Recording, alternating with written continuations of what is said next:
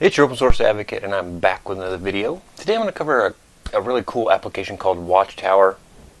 I've kind of put it off because for a long time, maybe I misunderstood, maybe they've added this functionality now, but what it does is it watches your Docker containers, and when it sees that there's a new version available, it will update them for you automatically. Now that sounds really cool. That sounds like, wow, I run 30 Docker containers. That could save me a lot of time going out and checking if there's new versions and then having to update them and all that kind of stuff.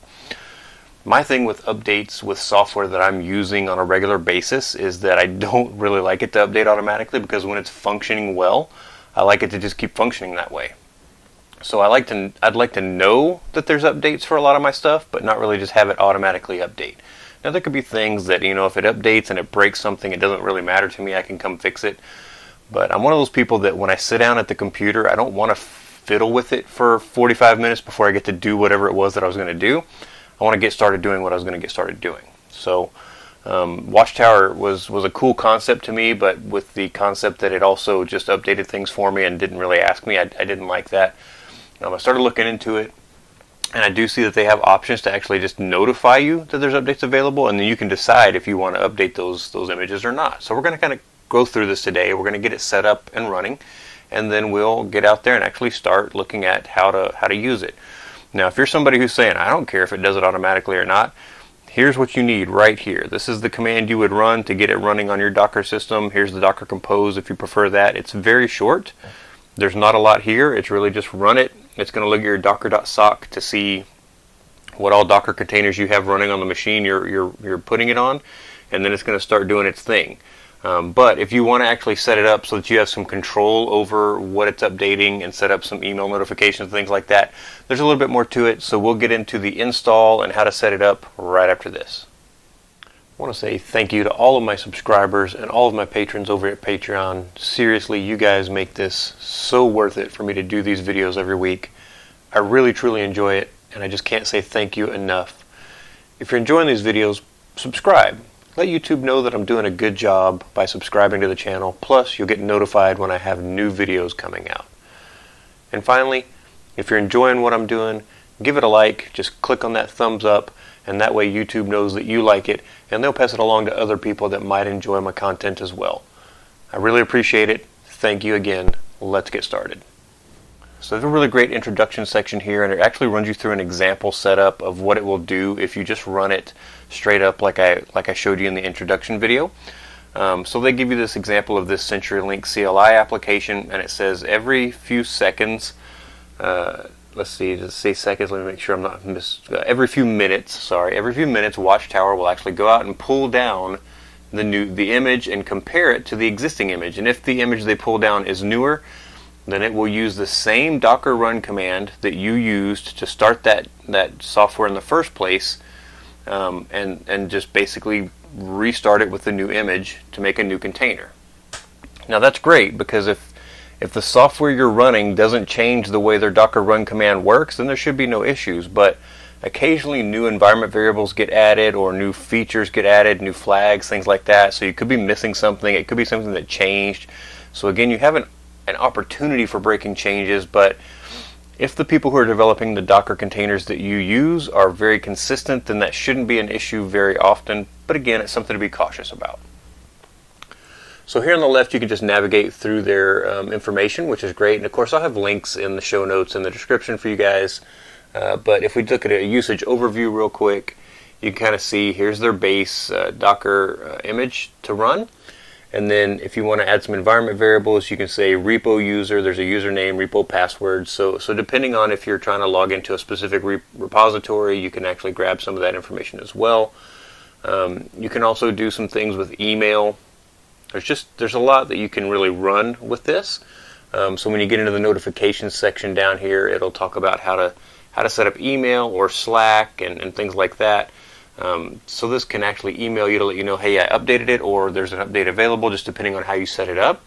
So you can see there's quite a few more environment variables here that are available for you to set up to do email.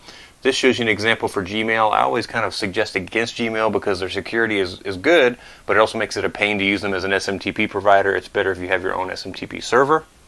When you start talking about container selection, it's really important to understand how to exclude containers or to set them as monitor only, which means if you exclude it, Watchtower won't even look at it. It won't care. It's just going to be left out. But by default, Watchtower is going to watch all of the containers on the host system or on the Docker system that you're running the Watchtower on. So you need to be aware of this. You can fully exclude them by putting this label, which is com.sensurylinklabs.watchtower.enable equals false. So that will exclude that container, which means Watchtower will ignore it. The other option that you have is monitor only. So whenever you look at monitor only, this really means I just want it to monitor this image or this container for updates and let me know when those are available. So you can set this label on those containers, which is com.sensurylinklabs.watchtower.monitor-only equals true.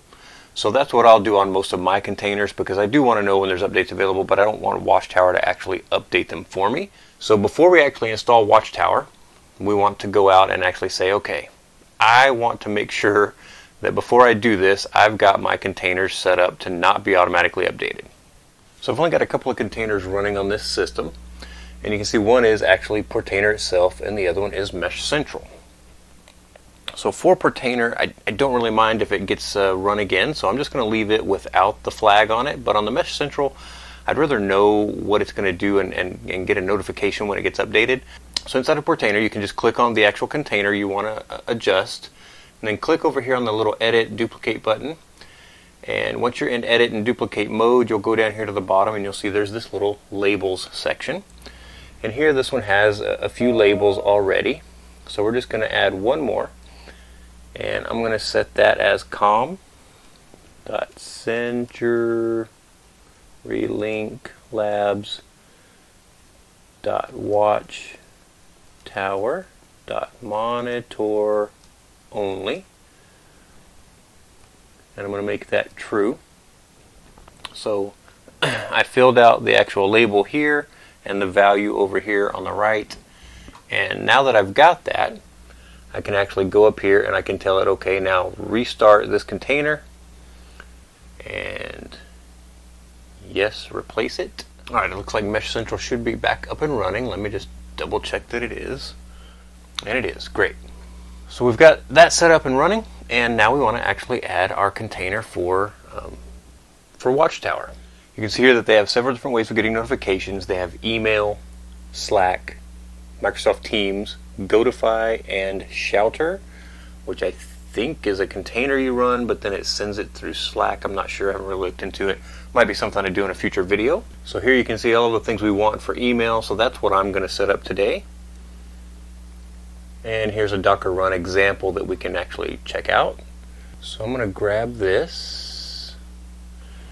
I'm going to copy it. So we're connected to our server where we're running Docker. If we do Docker PS, we can see what we've got running there, and we can clear this, and now we can do paste, and then I always do a Control-C, and then I hit the up arrow, get rid of these things. I got to add the last bit back here. So we're just going to go back and we're going to fill in all of these variables here. So you can see here it's already got set notifications for email, and then Watchtower notification email from. So this is what you want to put as your from email. So we'll just get rid of the Gmail placeholder here that they've got, and this will be brian@fixitdelrio.com. Notification email to. So this can be the same email address. It doesn't have to be a separate email address, but you can use different email addresses if you want to. I'm just going to put the same email address for both. The server in my case is that, and then we're going to go out here and put the port as 587. That is correct. And then email server user. So depending on your server setup and your email setup, you basically just do usually the same email address. It could just be the username, just depending on what you're using for email.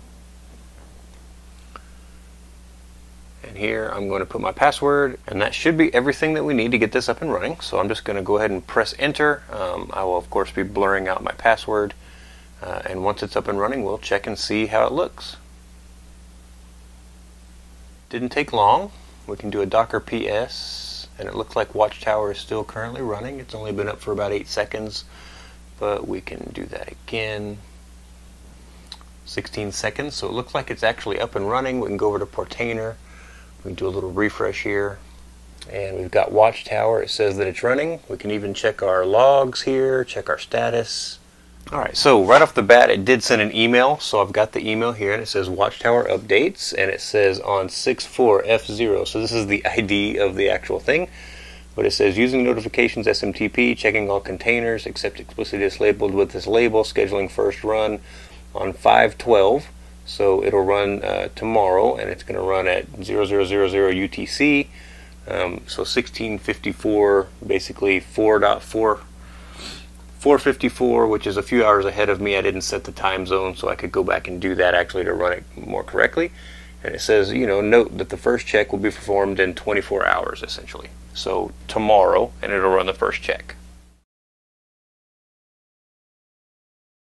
So instead of waiting 24 hours, I want to schedule this to run, let's say, every hour. Alright, so we're going to stop this container. We'll do docker stop Watchtower, docker rm Watchtower.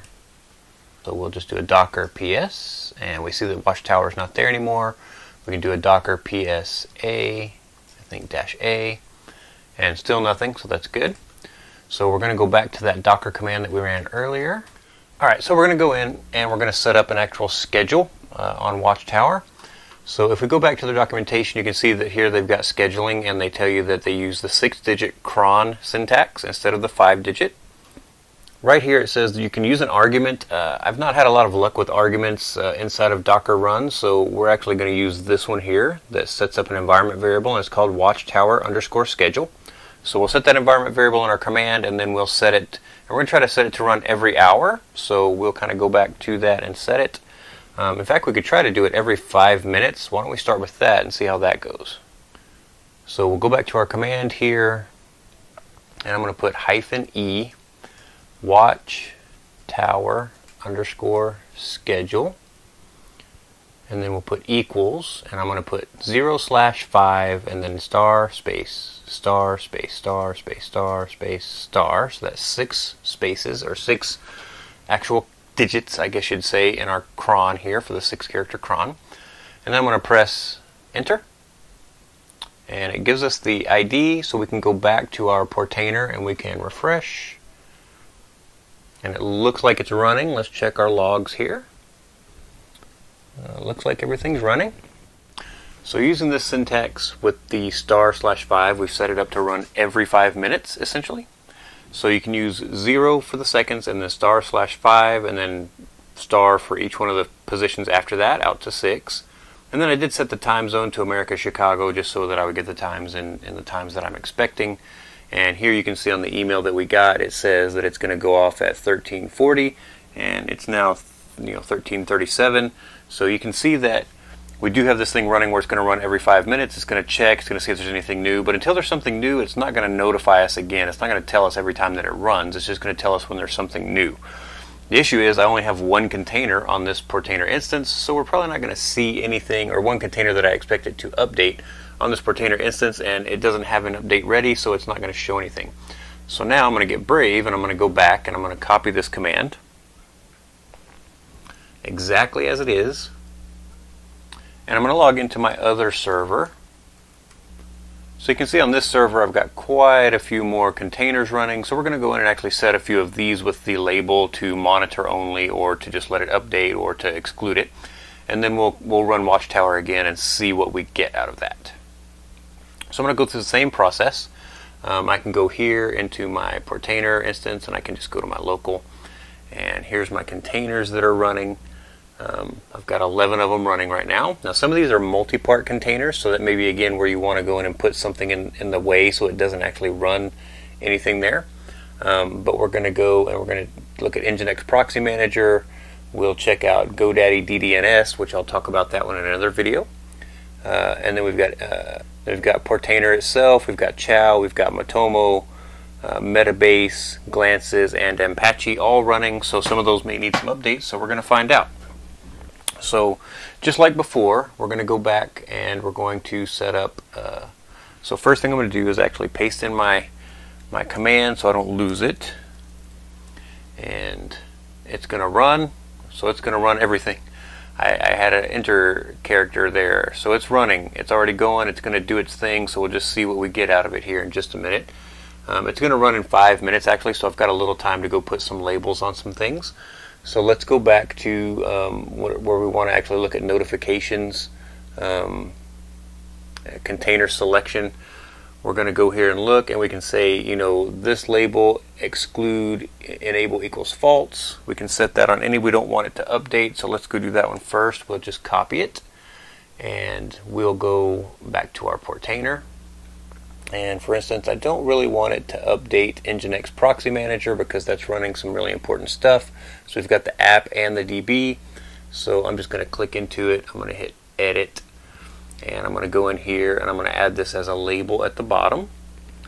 And we'll just add another label. I'll paste that in there. And then I'll just set the value to false. And we'll redeploy this guy. And then we'll go back to our containers. We'll let that finish. And we'll do the same thing on the DB.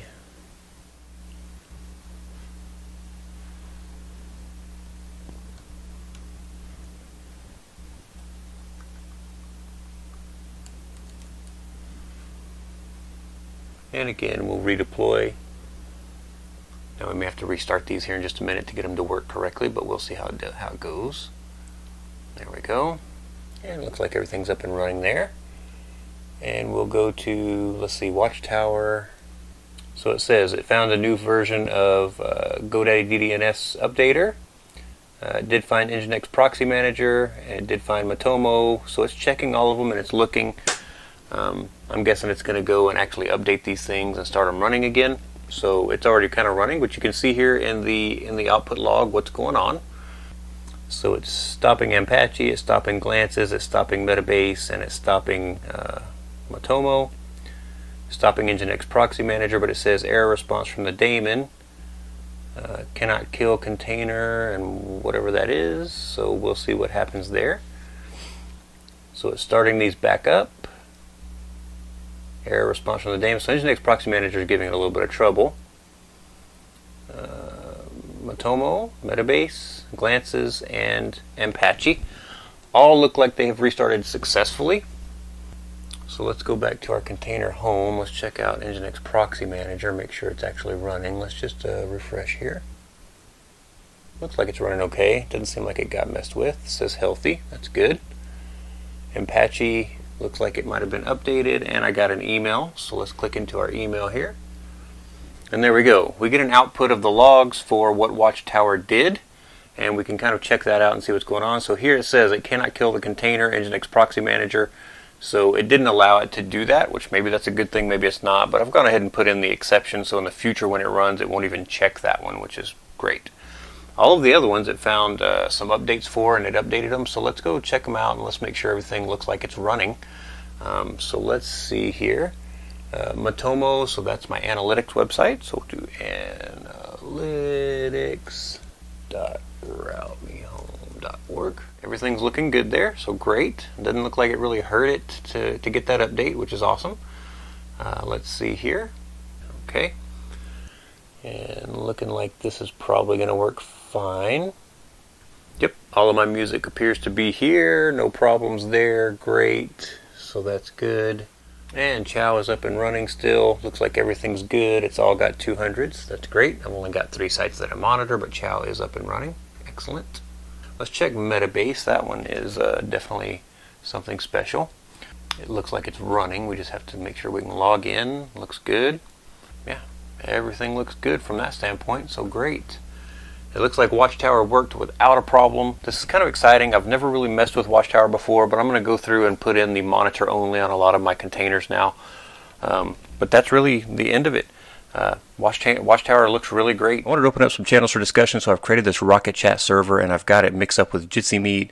I've created a few channels already to start up some discussions, but of course we can always open up more channels. If you'd like to jump in and send me a direct message or just ask a question on one of the channels, I'll be monitoring the system. It'll be up and running. I'm going to leave this up and going so that we can have a place where we can all come together and answer each other's questions and have good discussions and good conversations. It's discuss.opensourceisawesome.com. Again, that's discuss.opensourceisawesome.com. I'll have the links in the show notes and the description. Hope you guys enjoyed this. If you did, like, subscribe, tell your friends about it so they can come along on the journey with us, and I'll talk to you next time.